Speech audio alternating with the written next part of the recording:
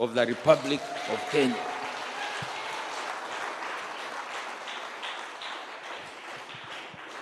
And so, that's what is going to happen.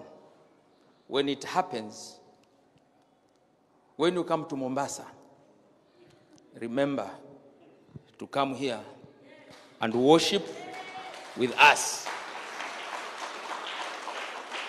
As a member in the diaspora. By that time, God will have done a miracle and this building will be complete. This building will be complete.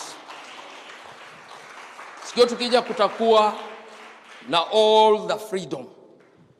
Hapa tulipo, there are 2 floors down. There's a mezzanine, there's a basement.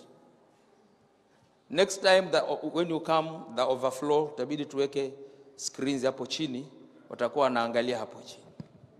Hapa juu, there are 3 more floors unfinished. Only this place is finished. But according to the spirit of faith, next time, when you come here, as the president, takumbuka rehema za Bwana. Amen. Takumbuka rehema za Bwana. Kwa hivyo wewe ni member, karibu kabisa. Na mama ni member, karibu kabisa. Kwa sababu ya shughuli nyingi, hatutakuingiza kwa WhatsApp group ya wazee. Kwa sababu shughuli zako ni nyingi. Hiyo hatutafanya. Hiyo hatutafanya. WhatsApp group ya wazee hiyo hatukuweki. Hiyo itakupatia stress mingi. Kazi ya kukimbizana na kutawala nchi imetosha. But we'll continue to pray and we shall continue to pray.